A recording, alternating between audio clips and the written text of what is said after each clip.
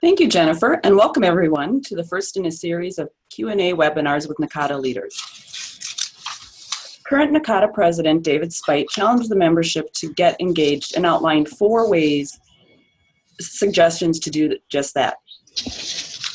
Get engaged in the profession, learn another approach, become a scholar practitioner, and get engaged in the association. The board of directors took on this challenge and developed 4 Q&A webinars featuring NACADA leaders and offering suggestions to help our members get engaged based on David's themes. The remaining dates and times for the webinars, for the rest of the webinars in the series, are showing on your screen right now. And they can also be found on NACADA's website. The July 19th webinar, featuring incoming President Dana Zahorek, moderating Learn Another Approach, Let's Talk Advising. So please join her for that session. Let's get started with today's webinar. Get engaged in the profession, let's talk core values. In today's webinar, we have a panel of NACADA leaders who have been working on collecting input from members regarding our core values. Our goal today is to share with you what has been done to date and gain additional input and answer any questions you may have. So today's panels include Joanne Daminger from Delaware Technical Community College, Jane Drake from Temple University, Drew Pureway from the University of St. Thomas, and Casey Sell from Arizona State University.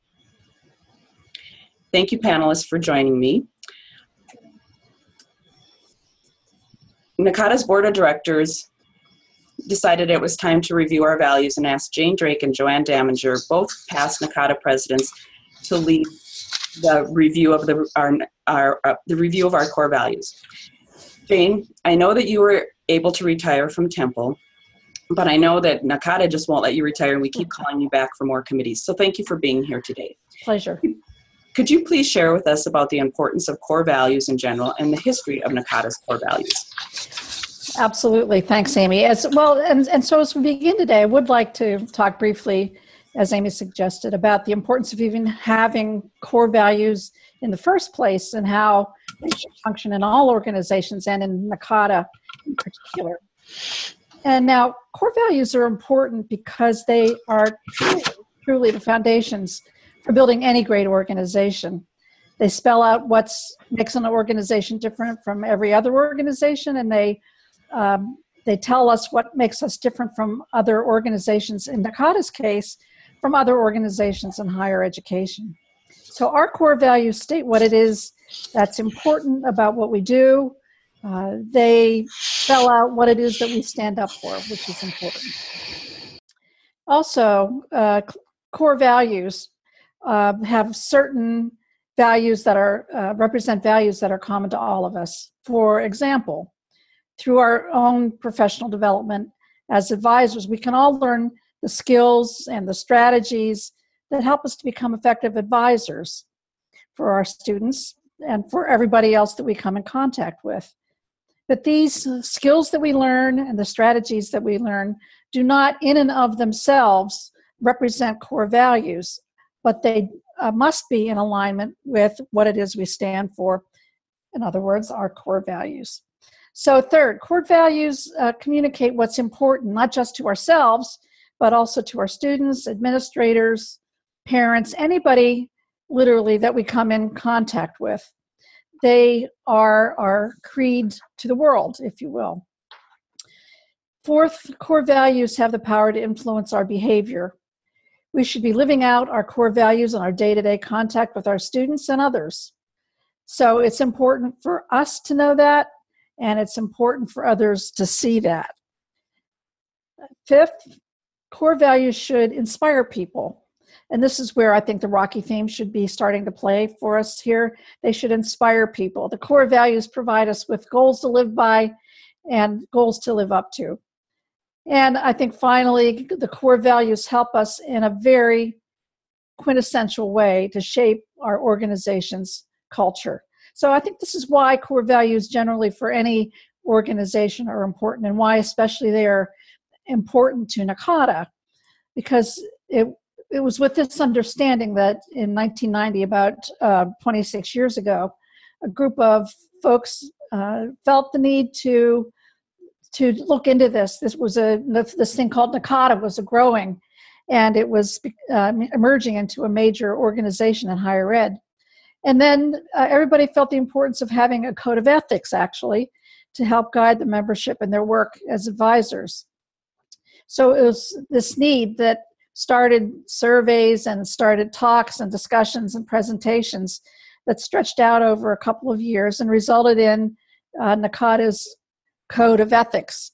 This statement of core values, as it eventually became known, was adopted by the Board of Trustees for NACADA 4 years later in 1994, and the statement was reviewed again in 1998. Then in 2005, additional changes were made. Now that was 10 years ago, and I think much has changed in those intervening 10 years, as you'll hear from Casey in a moment. And it's, I think, again, time to turn a critical eye on what it is that drives us and what it is that we stand for. So that's why core values, and that's just a brief run through of the history of core values. Thanks, Jane. That gives us some great background. Good. Joanne, could you please explain further the charge that the Board of Directors gave to the committee and how the committee was established? Certainly. Thank you, Amy. Well, as Jane mentioned, NACADA last revised the values in 2005. So the review committee was formed to take a look at the three components of the current statement of core values. And we know these are comprised of the introduction, the declaration, and the exposition. And the committee was asked to provide the board with recommendations for revisions. The board wants to assure that NACADA's core values represent the profession of advising for all advisors, advising administrators, students, and institutions. So the charge to the committee included the flexibility to let the review process unfold. Therefore, the committee doesn't really have a set completion date for the revisions. It's important to the board and also, of course, to the committee that we see contributions from as many members as possible and that the process takes as long as is necessary. So the committee continues to think of different venues to collect member input. So speaking of the committee, soon on the screen, you will see the names of the review committee members. In forming the committee, Jane and I sought recommendations from the executive office and other NACADA experts. It was important that we have a diverse committee in all areas of difference and assure that all NACADA's regions would be represented. Members were chosen for their different levels of experience and involvement with NACADA. And also, we wanted to be sure that we had people who could engage other NACADA members in conversation about the values. And we looked for people who could lead future discussions to gather input. Well, the resulting committee, we have to say, is a great committee. We're very proud of those on the committee who actually have proven themselves to be great representatives and very committed to the process. Thanks, Joanne. That's a great committee representing the diversity of our members. Let's hear from another past president, Casey Self. Casey, can you share with us why this is a good time for the association to review our core values? Thanks, Amy. I'd be happy to. Some of you might be participating today and wondering why NACADA is reviewing these values, since they've been such a staple for the association for many years. I think one of the strengths of NACADA is the fact that we stay on top of current issues and trends, and that the leadership and executive office are always looking for ways to improve academic advising as a profession and the community. Eric White, another past president from Penn State University, recently published a terrific article called Academic Advising in Higher Education, A Place at the Core. In his article, Eric reminds us how those of us that were around in the 1980s and 1990s and even in the early 2000s would have to still use metaphors to help others understand the role and value of academic advising on our campuses. Equating academic advising to teaching, mentoring, counseling, coaching, for example, helped a burgeoning profession to explain itself. But now, after a generation of theory building and analysis of practice, what has emerged is a unique and informed endeavor of its own mission. Today, when you mention academic advising, especially within the greater higher education community, there is really no longer a reason to justify the existence or the value of academic advising. That is coming more and more naturally. So as a profession and as the association, we have moved to the point where we need to have language that accurately reflects who we are and where we are in today's higher education community. It has been 10 years since the last review, and most of you probably know about the rapid growth of NACADA, not only here in North America, but also around the world. And we need to make sure that our values reflect this expanded community of academic advising. Also, with the new developments for the Center for Excellence and Research in Academic Advising and Student Success, I believe this will also bolster even more how others outside of the academic advising perceive us, and how our own membership will perceive our purpose and roles on each of our campuses. Communicating how academic advising does make a difference in student success and how our association documents support this is even now more critical. So these are all the points I can think of why it is time to update the NACADA core values. Thanks, Casey.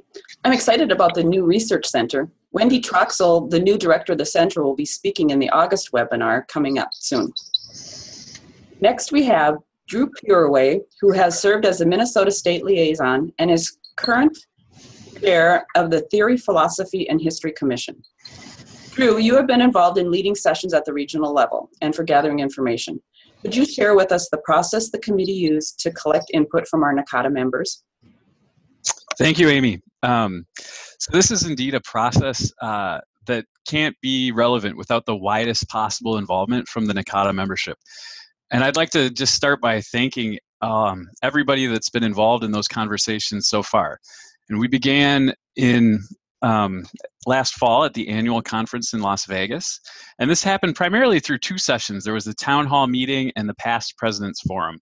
And these provided really great conversations and gave us ideas as a task force for where we needed to gain further insights. And so we got that, and then we sort of took the show on the road and had these listening sessions at all 10 regional conferences. And these included both the opportunity to submit written notes and to engage in discussion. So from that, detailed notes were taken at each regional listening session and then brought back to the task force.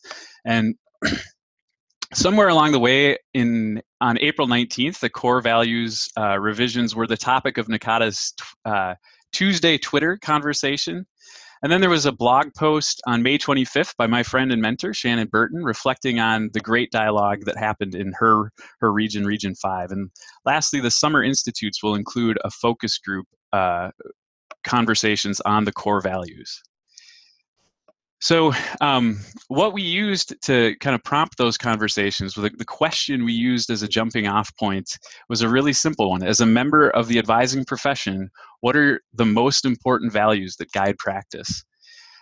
This proved to be a really fruitful kind of conversation starter, and I have to say it was really gratifying to hear the depth and passion with which participants expressed their ideas for revised core values and their critique of the old. Thanks, Drew. I was at one of those sessions and it was great. So all 10 region conferences, along with the core values discussions at each conference, have been completed. Jane and Joanne, would you share with us your early observations, what you're seeing, and some themes that are emerging as you have begun to review the input from our members? I can start. On this slide that you see in front of you, we have the common observations and questions that have emerged from our discussions so far. And I think all of them raise important issues about who we are as a profession and our responsibilities and relationships to those whom we come in contact with. Now, if you read the current core values document carefully, you see that they are largely practices rather than a philosophy per se. They describe what we do rather than who we are. So I think it's important to make that distinction. So here's what we're learning from the membership. We're learning that the current statement of core values is a little bit too clunky without offering needed clarity. The general consensus among folks was that the statement needed to be shorter and much more concise. And also the words, this is important, the words responsible and responsibility are keywords that are used a lot in the existing document that need to be defined more tightly. What do these words really mean? Who else or what else is it that advisors bear responsibility to or bear responsibility for? Do they bear responsibility to students? Well, of course, to the profession, to themselves, to higher education, more broadly. Can or should scholarship be seen as part of this responsibility? And should we distinguish between ethics and values? Another question that was asked is, what is the relationship between the core values and the CAS standards? Now, we don't have clear, unequivocal answers to these questions that are raised here. So this is where we really would like to continue to gather information, and we'd like to hear your thoughts as well. And so, Joanne, can you take it from here? Certainly, Jane. Thank you. Yeah. So what I'd like to do is pick up here with some of the value words that we're hearing from members around the globe. And you can see them now on the screen. It's been interesting that much of the feedback has been very similar across regions and across different venues. So listed on the screen, you will find the top 9 value words that have emerged from the feedback collected so far. As you can see, we are beginning to see patterns in the data. The values on the screen are actually listed in the order of frequency of the number of times that they have been mentioned by members. So this is probably very good news to all of us, because you see top and center is empowerment and many synonyms for empowerment. We also see things on the screen like integrity, honesty, and respect. So probably many of our viewers might identify with some of the tenets that are on the screen. But as Jane mentioned, we're really looking forward to the questions and thoughts from our webinar viewers today. That's a great list. Thank you, Jane and Joanne. Looks like we've had great input at the regional level and the other venues that you've mentioned. Okay, so now that you've heard from the committee on what has been done and themes that have started to emerge, we'd like to open it up to the audience for your comments and questions. Please use the Q&A button on the bottom of your screen to ask the panel any questions you would like at this point. Give us just a minute here to look for questions.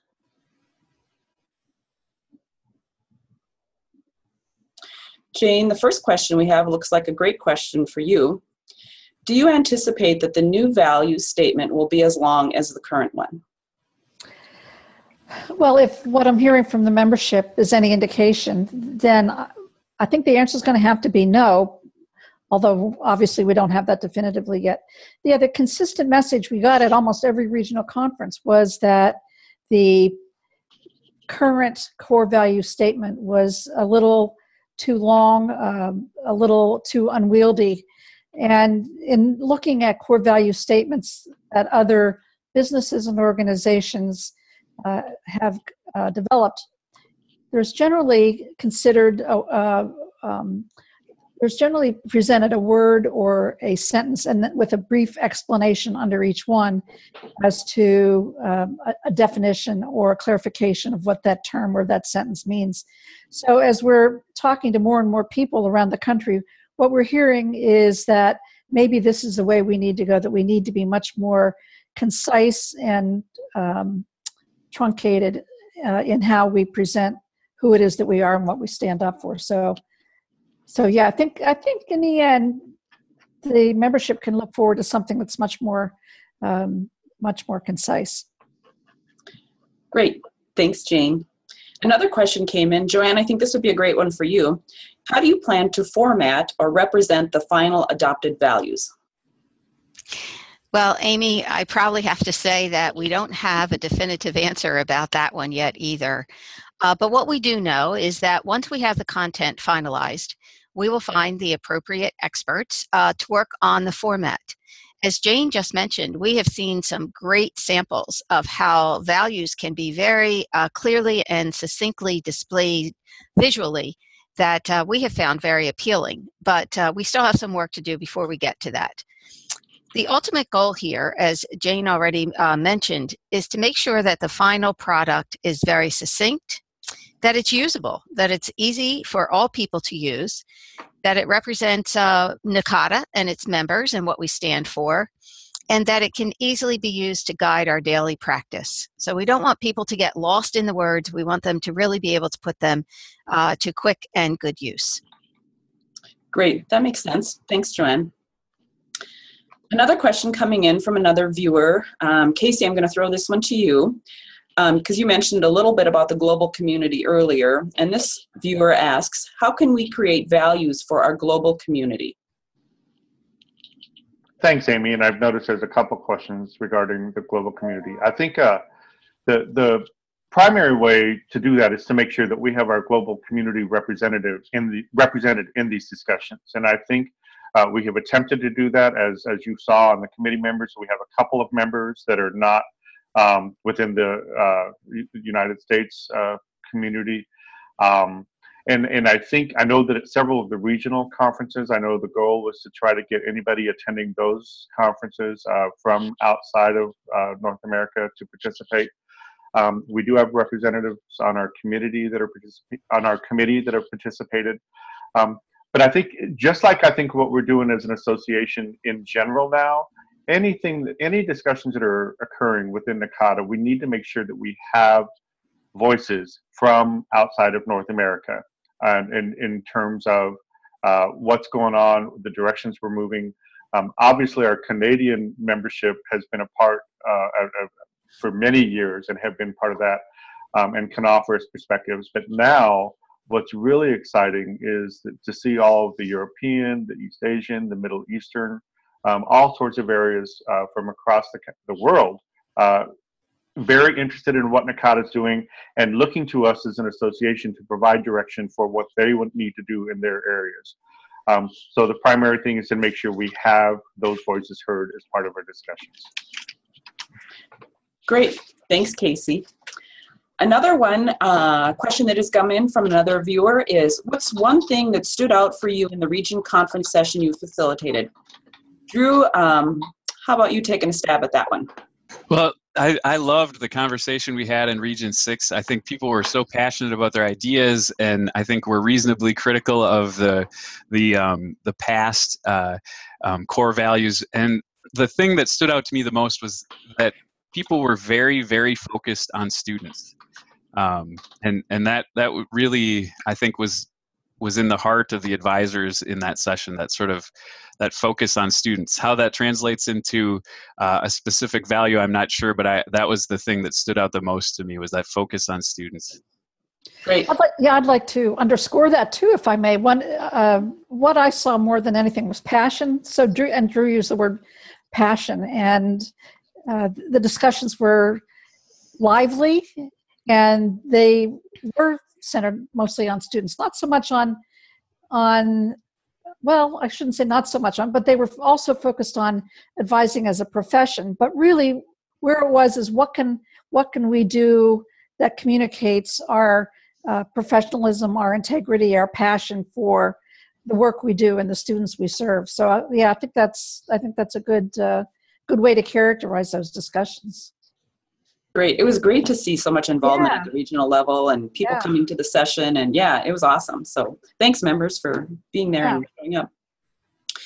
Another question's coming in from Kathleen. Kathleen asked, what is the plan for translating the core value statement into actionable steps for practitioners? What will it mean in the day-to-day life of our advisors? This is Casey. I'd like to answer that one. Sure, Casey, go ahead. Or at least begin.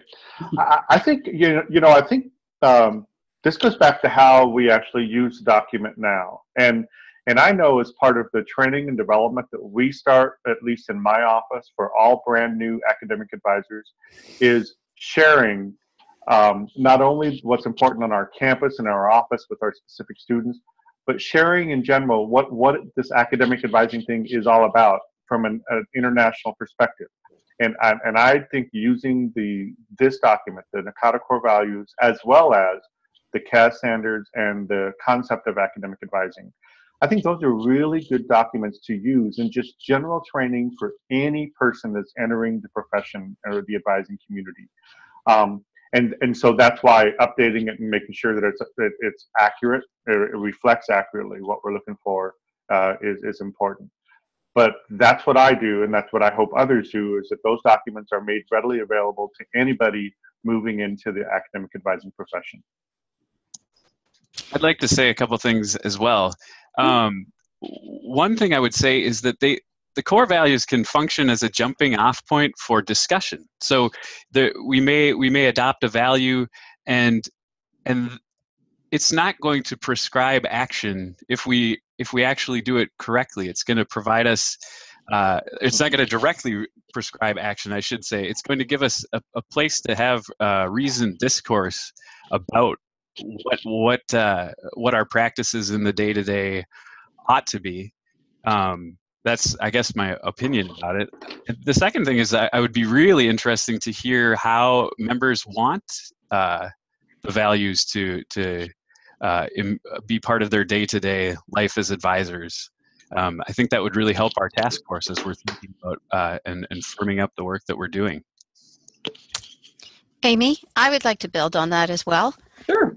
Just to build on everything else that has been said, I think that the first part of this question comes back to the work of the committee, because I am hopeful that if we do our jobs correctly, that maybe we won't need too much translation, that the core value statements will speak for themselves, and that practitioners will be able to see how they can easily be put to use.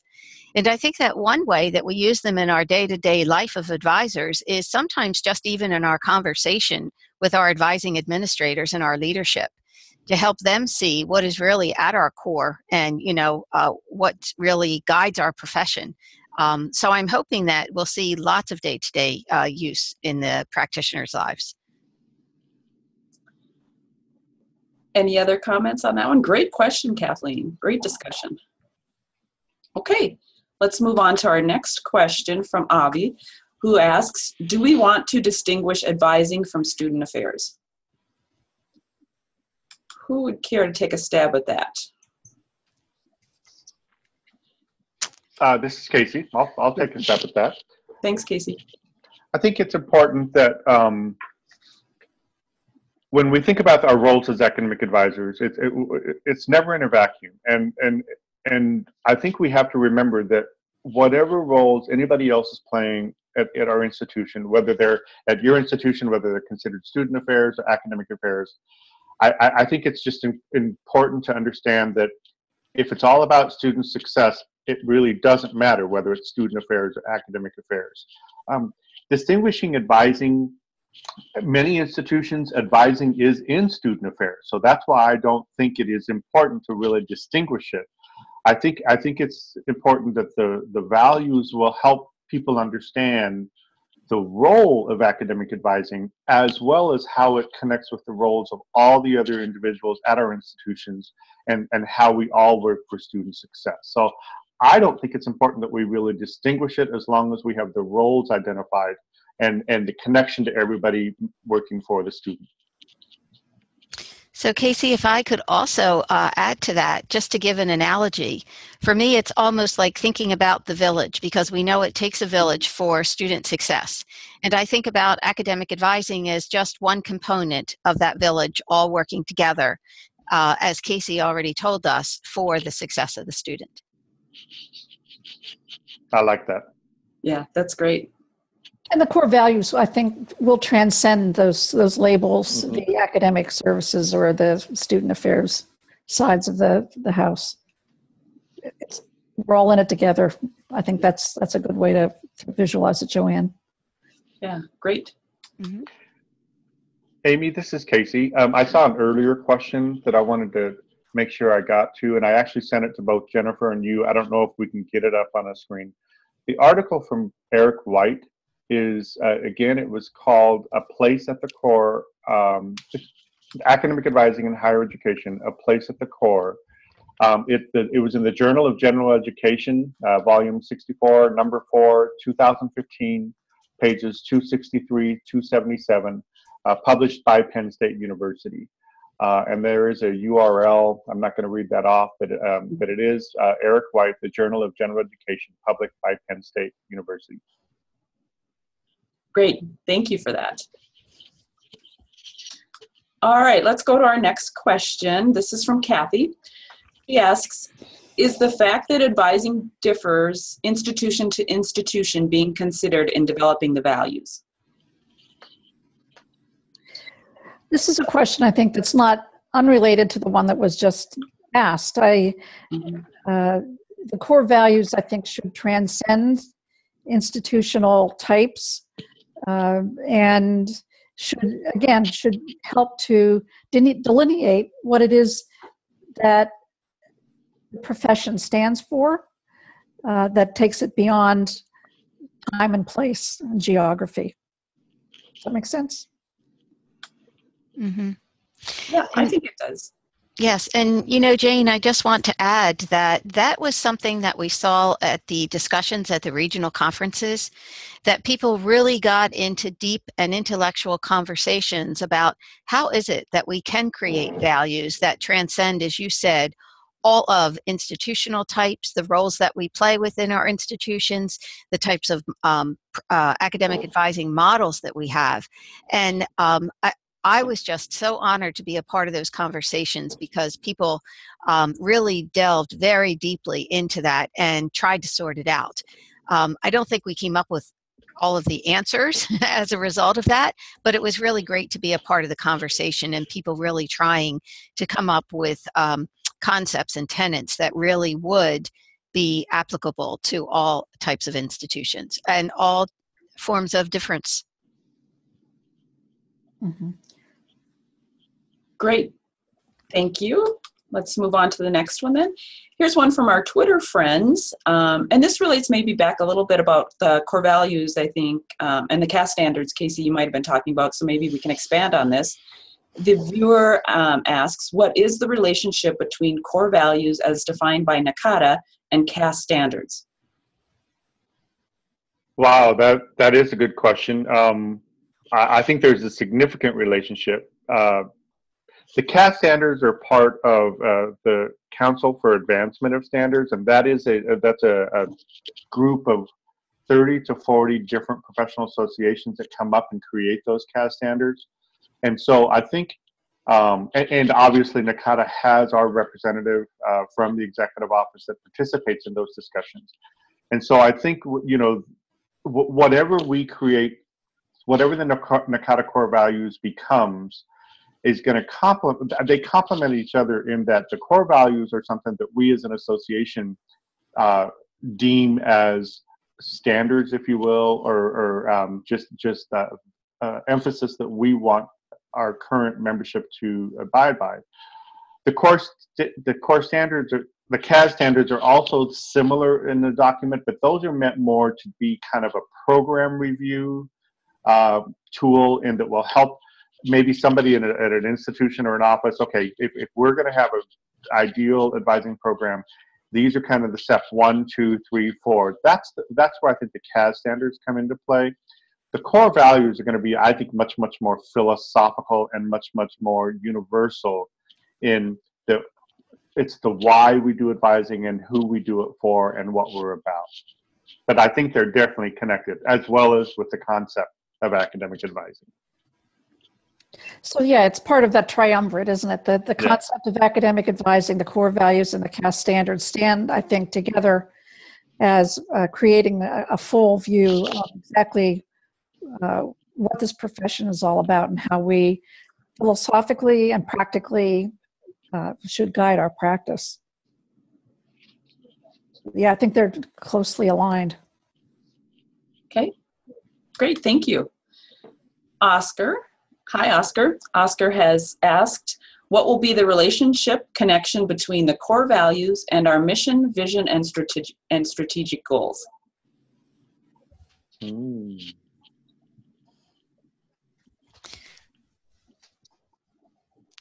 Well, Joanne, Jane? I'll get this started. You would, Joanne? Yes.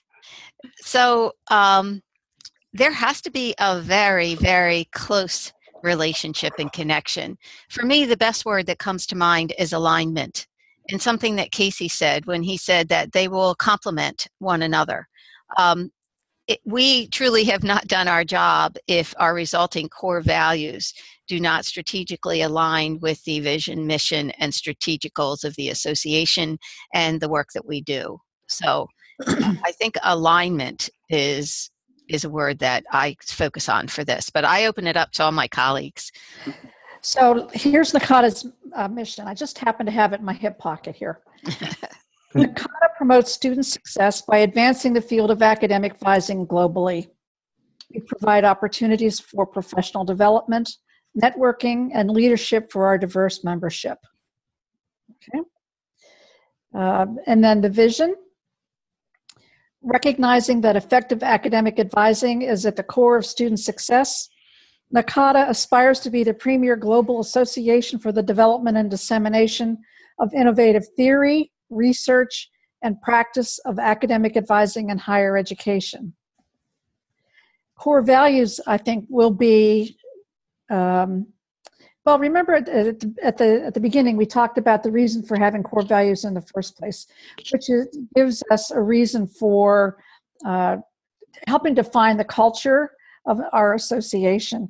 These help to define, in other important ways, without begging the question, what our mission is and what our vision is for where the association is to go. So I think all three core values, the vision and the mission, are all sisters in this equation.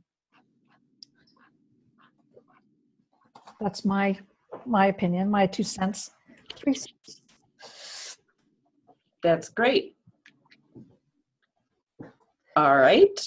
I paused a little bit and no other answers for that, so we'll move on to the next question. Oh, here's a good one from another viewer. Will there be an associated ethical document or set of ethical guidelines that discusses how advisors can use the core values to resolve ethical dilemmas? That's been the question, right?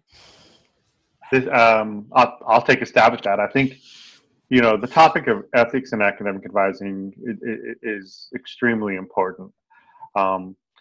I think from my experience, while the core values will help set a direction in an association-wide language of what we expect or we hope for from our membership and from our institutions.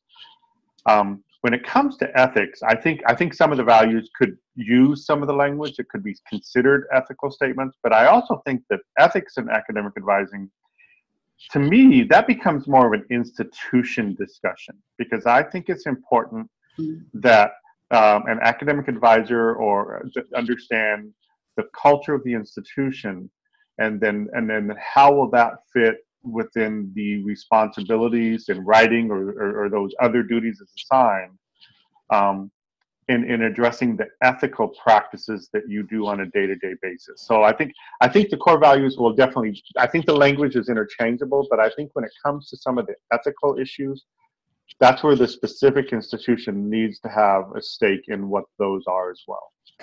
If I can just underscore what Casey said, ethical, what does it, I mean, and I don't mean to oversimplify this, but what does it mean to be ethical? It's trying to determine between right and wrong, good and bad. I'm not sure that's what core values are supposed to do.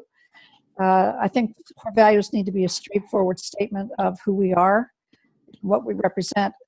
I think that, and I think Casey may be right. I think it's important to have that discussion for advisors to be able to have those ethical discussions about, and they may be institution-wide, they may be association-wide, they may be profession-wide, but my sense, and I'd be happy to be corrected, is that the core values themselves should not make a statement about right and wrong, good and bad.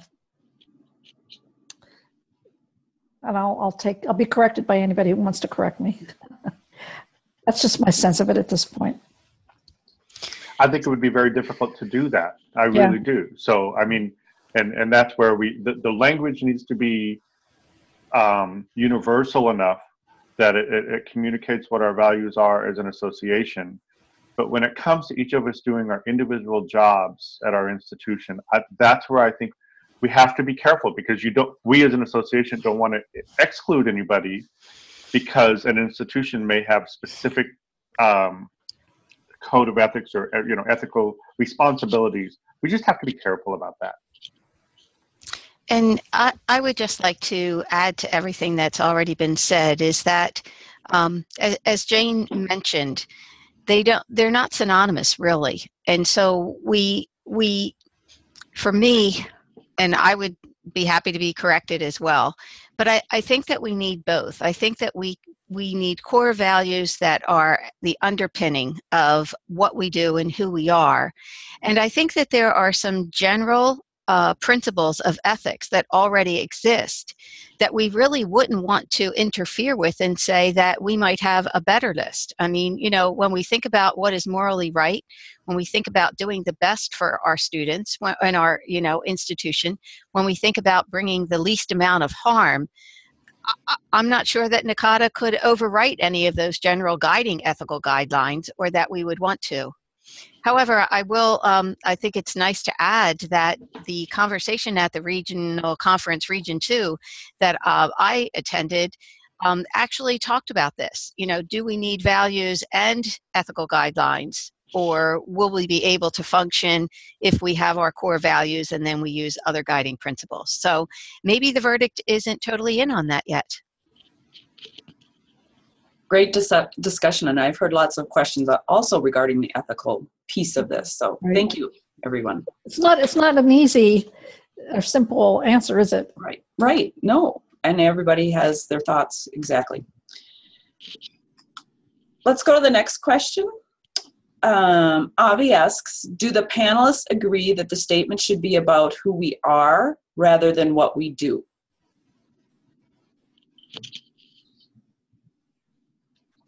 Yes. Yes, I agree. I think it is. It's about who we are, because what we do could be different based on each institution. But who we are as an association and what we value, I think that's a much more universal perspective.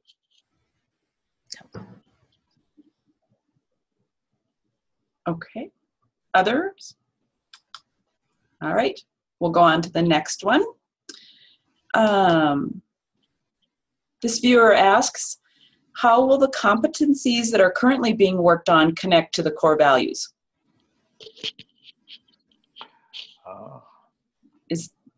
That's the Professional Development Committee is working on those core competencies for academic advising and for academic advisors. I've had the opportunity to look at those, and I think that just they're going to be in alignment, but their competencies themselves are different from core values. They'll be a nice complement to each other, but and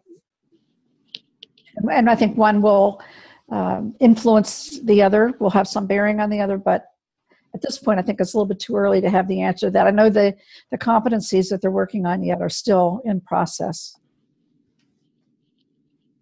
Okay, great. Thank you. The next question. It seems proper re-examination of our core values might be most effective if our supervisors and those whom we serve are involved somewhere in the conversation. Do you believe it's important to get student and supervisor input regarding what they expect from advising, or will it be more effective for us to clarify what should be expected from our advisors?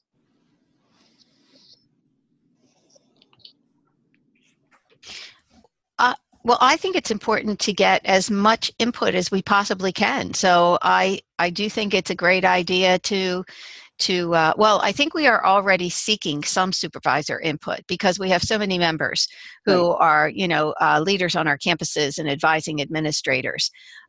As far as student input, in addition to graduate students, I don't know that we've done too much with that. So that may be an avenue to pursue and get some additional input, something for the committee to consider. I think one challenge of that, and I would welcome any input on it, is how to solicit input of students that is reasonably contextualized, so that they have some understanding of advising as it is up until this point. I like the sentiment of this. And I think that's, if we were to seek that, would be a challenge.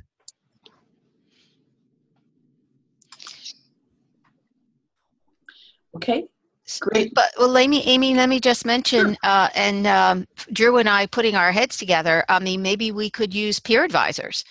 You know, maybe we could send this out to some campuses who have a very effective peer advising group of students, and maybe seek some feedback from them. But I don't know, that it definitely is food for thought. Great. That's what we're looking for with this, is some other ideas, and so we appreciate that input. So our next question comes from Wendy, and she says, wonderful responses about the use of the core values in day-to-day work. So would you say that we should use the core values as the lens through which we approach our role with students? That results in a professional attitude that affects our interpersonal behavior with stakeholders, especially students, as well as the logistics of our practice, I think. And she also adds, did you find that there were any big differences in how advisors view their role on the continuum, from handholder to sink or swim? Take parts of it.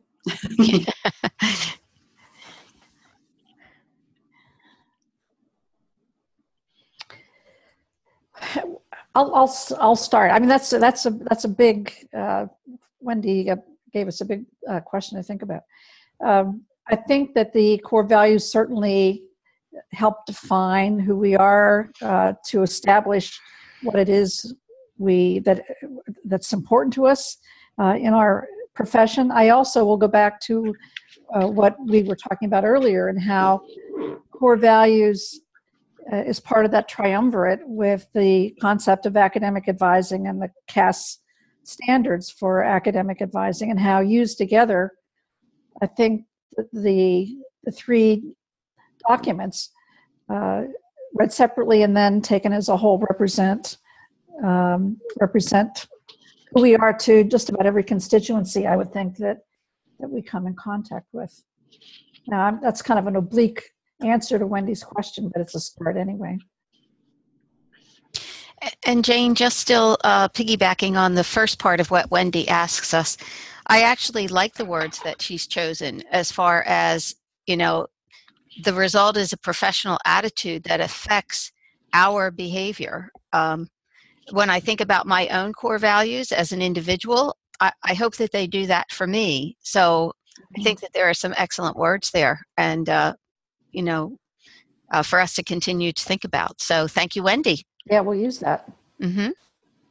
I agree with that. I really like the way that it communicates that the core values help us determine who we are professionally, and how we value our professional role at our institution. And I hope that that's the way people have used the core values to this point, and definitely with what we come up with within the near future, that's how individuals would use it. But I love the way that resonates. In answering the second part of that, I did think that there was different ways that input from advisors that fit along that continuum that you were saying. I think that was present in the listening session that I attended in my region. So that second question there, I think many perspectives were represented, and some tangents probably came from that.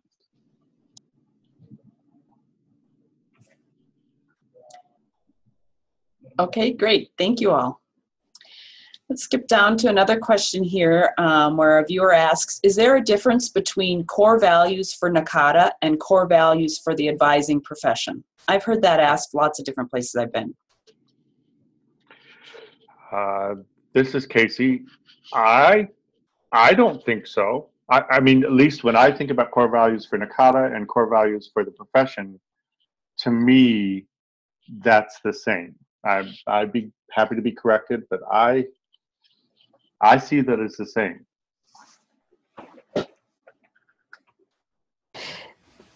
At the outset, when we first talked about this last year at the annual conference with the board of directors, one of the issues was this: is this representing? Do the core values represent NACADA as an organization, or do they represent the profession of advising? And yes, Casey, I think the answer is they are probably one and the same. But what folks were talking about was advising as a profession, rather than specifically keeping it to NACADA as an organization. So as a way of saying, what is it that all advisors should have as their core values, rather than what NACADA specifically should have as its core values. Although in the end, as you say, I think they're going to be not precisely the same, pretty much closely the same, but it's really defining the profession, I think, as well.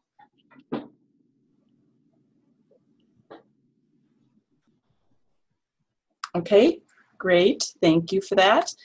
It looks like we have maybe time for one more question. I know there's quite a few still here.